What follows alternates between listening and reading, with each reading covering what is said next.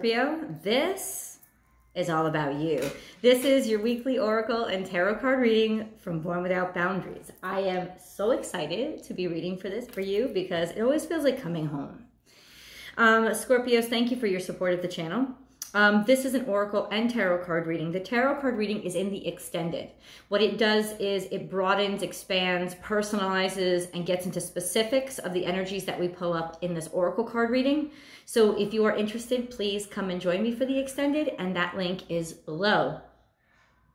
This reading is an energy reading. It's not a horoscope. So this is for Scorpio, sun, moon, rising, or wherever Scorpio influences your natal chart or impacts your life. I don't put dates on these anymore because especially Scorpios are still commenting on videos I made back in August. So I took off the dates, but I do upload a new Scorpio video every single week. So if you want these videos fresh off the press, please subscribe to my channel. You'll help the channel grow and you'll be able to ring that bell and get the uploads as soon as they go live. Plus, you'll get notified when I go live. This is for Scorpio energy. Scorpio energy. Scorpio. What are Scorpios dealing with? Scorpios. Okay, guys. Okay. Scorpio. Scorpio. Scorpio. Scorpio. Scorpio. Scorpio. Scorpio. Scorpio. Scorpio. Scorpio. Scorpio. One silent card fell out like a leaf. Open to infinite possibilities. Scorpio, it looks like it's your time to shine. Now, that could be shining in a mess. This could be shining in prevailing and demonstrating the courage and the fortitude as well as the insight on how to deal with things that terrorize most people.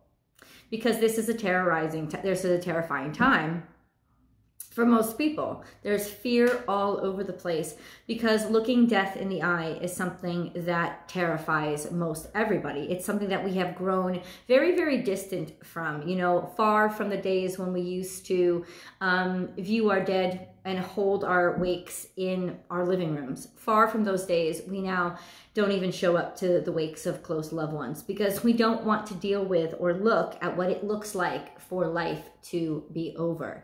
Now, that's not what I'm saying to you.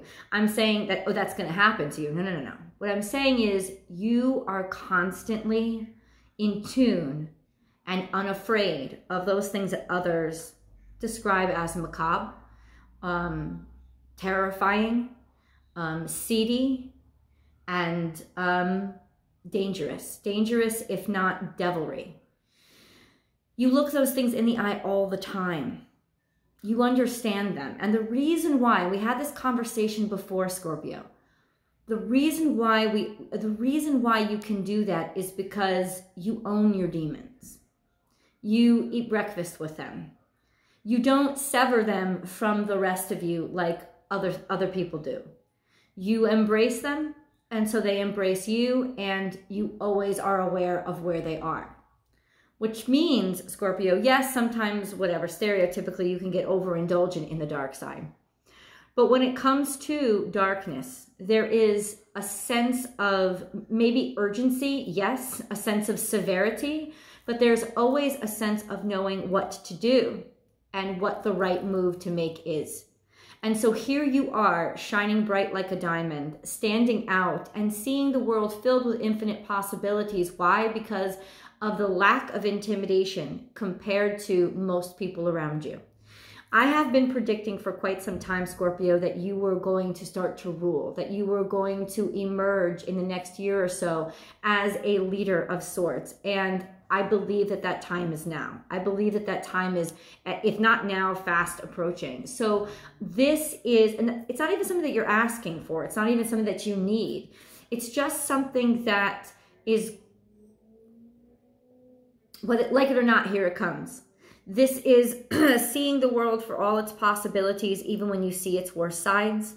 This is seeing the situation for all that it can be instead of all that it is. Knowing that you were born to create reality, not to just accept it. Okay. go into this reading.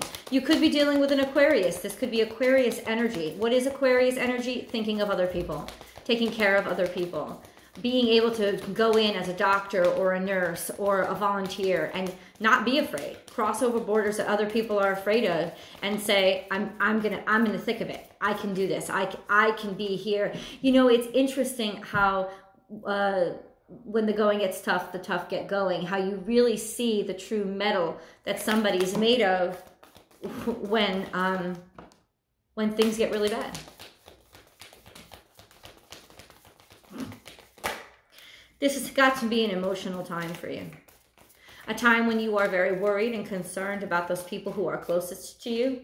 A time when you wish that you could heal so many different people. Here we have set healthy boundaries. Now, this is upturned, upside down, which means that maybe the boundaries that you're setting, in other words, the boundaries are too light. You've taken them all down. This is the channeled messages that I get from this card. You've taken all your boundaries down. You're done with boundaries. The boundary between the world of the dead and the world of the living has collapsed now anyway. And so you've taken all your boundaries down and you are speaking to both sides. You could very well be getting messages or a lot of dreams. Dreams would probably be a way that your psyche is dealing with things right now.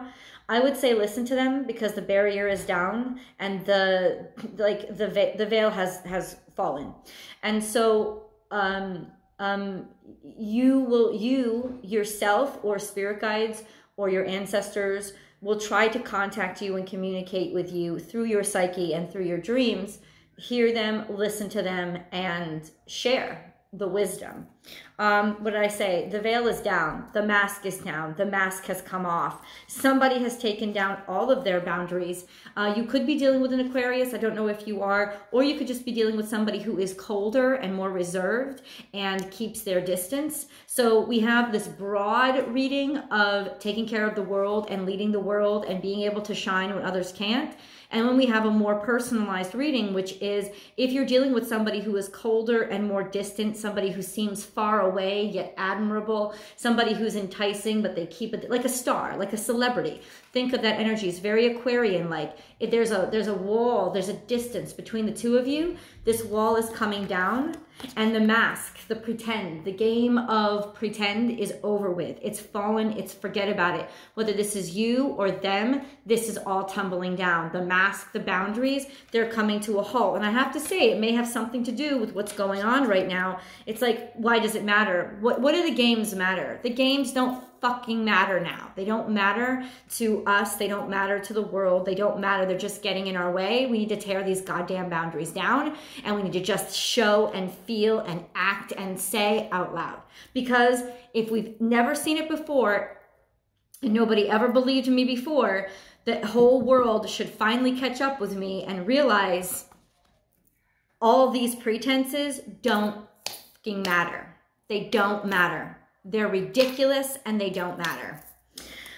Here we have the otter spirit. You are never alone. And I know that that is your central energy. So I'm just going to put that right there. This is about love. This is about connectivity. This is about connection. And for come hell or high water, you're going to show love and you're going to show connection and you're going to show affection. It doesn't even matter. If you're a nurse or a doctor and there are people on ventilators, you're going to hold their hand. If people are scared and worried and they're wearing face masks, you're gonna reach out and give them a smile, you know, pull down your mask and just smile, or reach out your hand to them, even if you have to sanitize it afterward. There is a sense of you being able to cross over these boundaries, not in a stupid way, not in an irresponsible way, but in a way of we're still human, and that has to matter more than anything. Then, of course, this is, of course, a very much more personal. You could be dealing with a personal trauma or a personal experience of, I don't care what danger or suffering or experience I'm even coming close to. If somebody I love is threatened or in danger, I'm going to stand right by them and I'm never going to leave their side. That's just not going to be, I'm going to be with them no matter where they go, no matter where they head, no matter where they go, I'm going to be there. And I have no fear.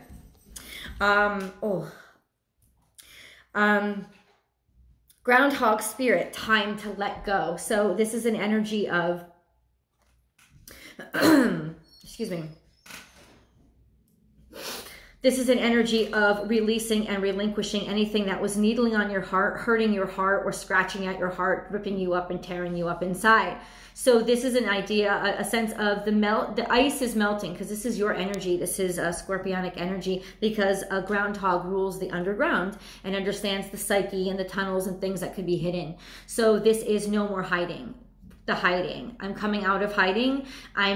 This hurt and this pain and this suffering is something that's just going to come out. And maybe people think that I'm too much, and maybe people think that I'm insufferable, but all the ice is melting and the flood is, because I don't care about the boundaries anymore. I don't care about the worry or being worried about what you think of me or being worried about being vulnerable. What I care about is that you know that I care, that you know that I love, that you know that I want, that you know that I feel, because that's what marks who I am, what I want, what I feel. What I feel is who I am. So I'm going to express it and I'm going to show it.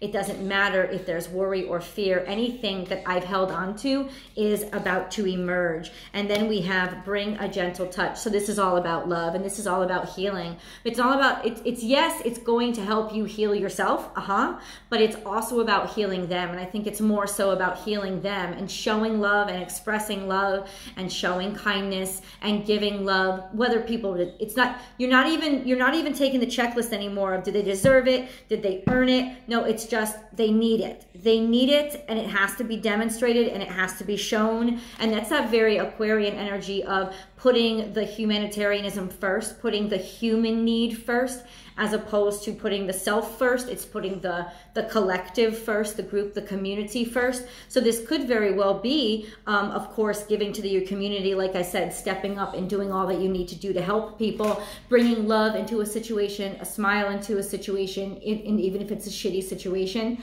But ultimately, this also could be loving somebody and not wanting to let them go, not wanting to let their hand go, giving them comfort and being maybe their rock and their strength. But bottom line, it could be expressing and showing love for somebody that you had held it back from, or maybe their mask is finally coming off to you because you realize it just doesn't.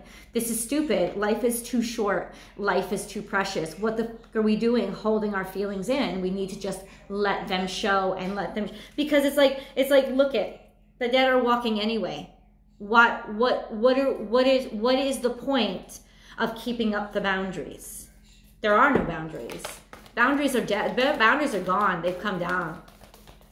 Pluto and Saturn are chilling with each other. They've been chilling with each other since the beginning of the year. The boundaries have come down.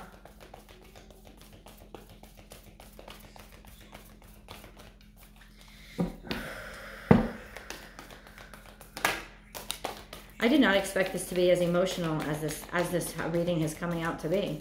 There's a lot inside of you guys. There's a lot of suffering, maybe suffering on behalf of others, suffering by proxy.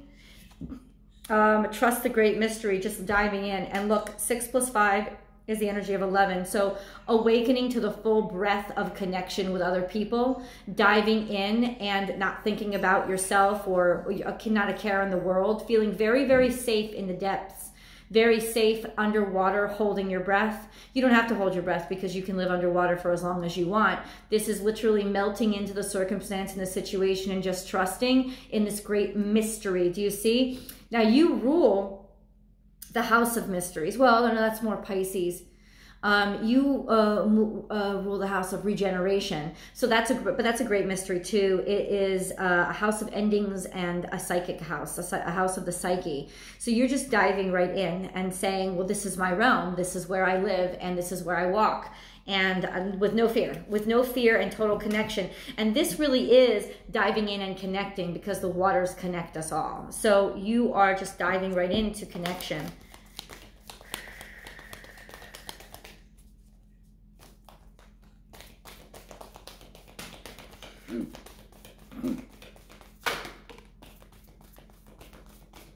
Bigger reading than I thought. It took time for the cards to come out, but you got more and more comfortable. It got more and more comfortable with just being emotional and knowing that you could be. And now it's all coming, it's all being laid bare. Let spirit be your guide. So this is a leap of faith. This is also seeing things from a perspective that is higher or above. Okay, this is more Aquarian or air energy, which is you are seeing the bigger picture, which is why you're letting your guard down and you're melting, because you get that the bigger picture is worth more than whatever you're hiding or whatever you think needs to be hidden or whatever is scaring you or worrying you. The bigger picture is more important. This is a change in perspective, and that perspective now cares about the whole instead of just the minute fear. Okay. Now is a lucky time. So this is an opportunity to amplify or multiply your abundance. The energy of 9 plus 4 is 13, adds up to 4. It's grounding you. You know what's grounding you, making you feel really good, really, really working for you right now is just multiplying and being abundant and being extra and being too much. It's just working so well for you. Why? Because people need resources now. People need care, people need concern, and people need to see the abundance that you can provide. Believe in yourself. You absolutely do, and you're absolutely certain, and you're taking care of, and you're healing in terms of, this is Virgo energy, so this is health. Planting the seeds for health, sharing and caring and providing resources for the future, as in, listen, I'm going to party like it's 1999. I'm going to party like, yes, we do have a future. If this is the end of the world, then we're going to go out together, but I'm planning and planting those seeds for the future. I'm showing and demonstrating that there is enough. There is enough to plan and to move forward, and there will be a tomorrow. Let it shine. This is your energy. 4 plus 6 equals 10. Maturity and completion, fulfillment, being ready, being prepared, being complete, being ready, using your voice to speak out and to share your specialness with the world, transcendence, showing how you rise from the flames, how we rise, how we get up, how we have no fear in the face of fear itself. This is you expressing and showing and demonstrating and putting a spotlight on something that is balance and peace and love. So this is 2 plus 1 equals 3, Holy Trinity, divinity, everything coming into full and complete unity and balance. This is love. This is Libra energy of partnership. Watch for the full moon tomorrow night. This is going to be huge. Please watch. I'll attach the full moon video for you guys above. It's a necessary one for you to watch. Check out your romantic tarot too. This is an energy of demonstrating and showing and giving love, being the peace bringer. So this is definitely you coming into a circumstance or situation and saying, I don't care about what happened yesterday. I don't care about what happened a year ago, or I care too much and you're going to know all about it. Either way, I'm not holding this in anymore, because holding it in is what's making it unbalanced. And you get that. You get that holding it in and holding things back is what's making them unbalanced. And God, we're going to talk about it. We're going to share, we're going to show, and it's just going to be on the table. Let's get into your grounding energy.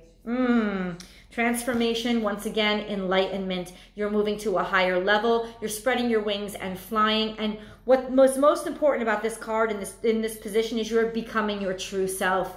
You're showing and demonstrating that beautiful spread of this is how I rise. This is my phoenix. These are my feathers. I'm not this tattered, worn out, zombie-like bird. I'm this beautiful, gorgeous thing. And you're just reaching that full maximum potential. And then we have sweet results await, working very, very hard. Whatever you're putting your heart and soul into and taking these big leaps of faith for, Scorpio, it's going to work in a great deal of abundance. Or you already have a great deal of abundance. You have a great deal of resources that you can care for and help and distribute and heal. Honey is very healing. Ironically, it is good for allergies and respiratory infections because of the pollen, and it helps you build build up antibodies to pollen. So this is like a part, in other words, you're part of the healing here. You have worked very, very hard to earn your honey, to earn the strength that you can now share and distribute. You have worked very hard and you are part of the solution. And I just heard this. I wonder what the zodiac signs will be for the people who are discovering this vaccine. Be interesting to see if they're Scorpio, but I'm just saying, just be interesting. Badger spirit, be fearless and be bold. This is Aries energy, but I think it speaks for itself. You're fearlessly, unadulteratedly, and completely being everything that you are, wide open and out loud. And it is medicine for people. It is healing for people. It is what the doctor did not prescribe because the doctor wasn't wise enough to know everybody needed. A little bit of scorpionic wisdom, energy, and courage to share and deluge and just unfold all those deepest, darkest parts of them, because you know, all the demons are loose now anyway. This is how you dance with them. Let me turn the camera around so we can review the energy. You can see, I didn't even do this on purpose. I just unfold the cards as they come to me. It looks like a crown, right? This is a crown spread. This is owning your full, complete, and total destiny and self, being crowned. And what the crown sits right on top of the most prominent card representing you. So it is a strong sense, but listen, it's not a strong sense of purpose as in give me the fucking crown. It's a strong sense of I am the crown. I own the crown. I belong the crown. I define the crown. It's a redefinition of what it is to lead. You're leading from the heart. You're leading from the psyche. You're leading from the soul. You're bringing peace and prosperity and abundance to people. There is a level of courage here that people were afraid of, but they realize now that they need you. They need your lack of fear when people are faced with fear itself. I'm going to go into the extended. I want to delve into whatever details are provided for us. And of course, we're going to do the full romance reading as well. I love you guys. I'll see you in the extended.